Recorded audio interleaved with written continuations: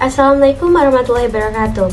Hello everyone, let me introduce myself briefly. My name is Musyanadah. Today, I will explain to you all about my presentation, the multiple process word formation.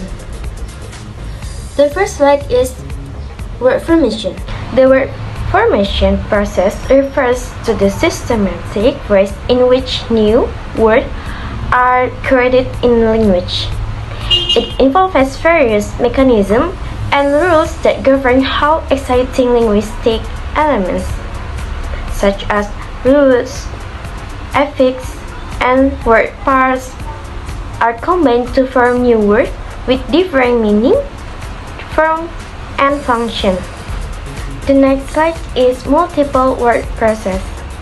Multiple process is a word formation process which is happen by combining more than one word formation process to create a word.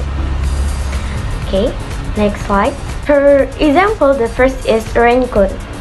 Combining rain and coat and brewing process in Indonesia into jas hujan. Word rain serves as the descriptive element indicating the purpose or situation for which the coat is designed, and coat function as the head or main elements of the compounds. The next example is greenhouse. Combining green and house.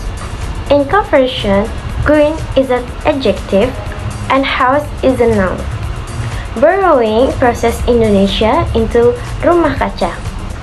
Conversion is a word function process in which a word changes its grammatical category. Next is donate. Is the back form word which is seen as the best form or generally word from which donation. Next example is examination. Clipping into exam from examination. Exam is a clip from a word examination. The term exam is widely used as an abbreviation to refer a formal assessment or test. It is derived by removing the latter part of the word examination to create a shorter, more convenient term. Next example is NASA or NASA.